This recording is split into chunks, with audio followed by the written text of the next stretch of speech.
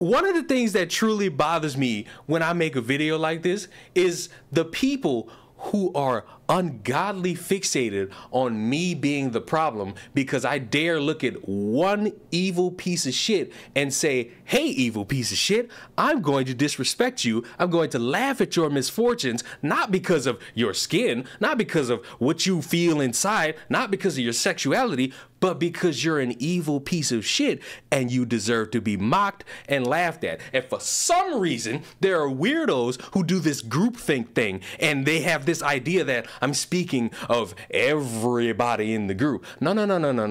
I don't generalize. I do phrase sentences in such a way that would make you think I'm generalizing everybody, and that's poor on my part, and I'm sorry for that. But when I do these videos speaking on dumb people, it's not for everybody else who just so happen to have a similarity. It's for that one dumbass person and anybody who would happen to support it. So when I saw this tweet from ACLU, my mind began to go numb. The state of Florida never provided medical necessary gender affirming care to Dwayne Owen, causing the bastard enormous suffering and violating the bastard's right to be free from cruel and unusual punishment for the more than 30 years the bastard was in custody. Now, you might be wondering, why am I not using pronouns? Why am I not referring to this bastard as a she? Well, number one, not only is it because this bastard is a criminal, not only because this bastard is a sick human being, but because this bastard is a murderer. One of Florida's longest-held death row inmates was executed this evening, almost 40 years after he murdered two victims in Palm Beach County. Dwayne Owens raped and killed a 14-year-old babysitter in Delray Beach in March 1984, then raped and killed a 38-year-old mother of two that May in Boca Raton. He died by lethal injection this evening at 6:14. Owen, 62 years old, uttered no final words. Terry Parker witnessed the execution at the state prison in Stark, and she spoke with the sister of the teenager Dwayne Owen murdered, who said justice has finally been served.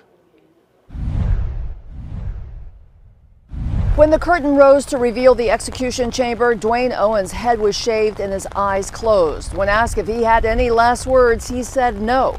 14 minutes later, he was pronounced dead. Under a gray and rain-filled sky, Florida executed Dwayne Owen inside Florida State Prison 39 years after he savagely murdered a teenage babysitter and a single mother. With this rain today, I was really hoping I was going to see a rainbow. Debbie Johnson says her mother always said a rainbow was a message from her sister Karen Slattery, murdered by Owen in 1984 as the 14-year-old babysat two children in Delray Beach. Owen confessed to stabbing Karen and raping her, and 2 months later he raped and killed Georgiana Warden of Boca Raton with a hammer, while her two small children slept nearby. He has been on death row since his convictions, and despite a series of appeals and insanity defenses, Governor Ron DeSantis signed his death warrant this year. When the curtain went up, it was extremely emotional because this was it.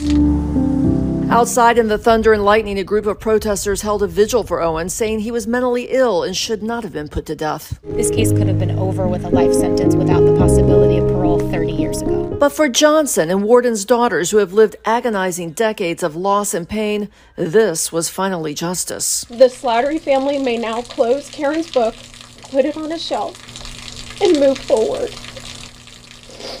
Owen was the fourth person to be executed in the state of Florida this year.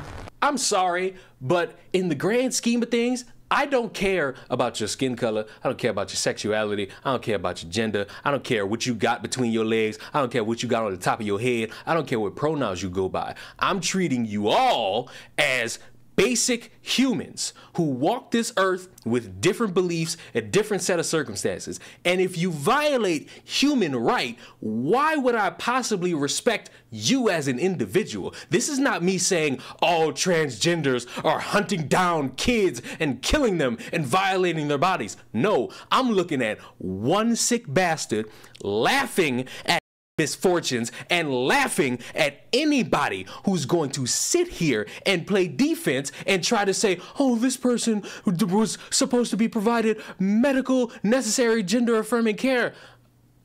You a rapist. You a murderer. So on what planet would I ever care about anything that is a necessity to you? You're sick. You're a bastard. You will be burning in hell. And I'm glad you were lethally injected because you are sick. For the people who will sit here and still tell me that, no, that's not fair. No, that's not how you're supposed to do that. No, you blah, blah, blah, blah, blah. Fuck you. Stop playing defense for the people who don't deserve it. Stop playing like you some wannabe hero for these motherfuckers. Stop that. And fuck you for even trying that shit. Because it's pointless. It's forever going to be pointless for anybody to think it's possible to defend somebody who don't fucking deserve it.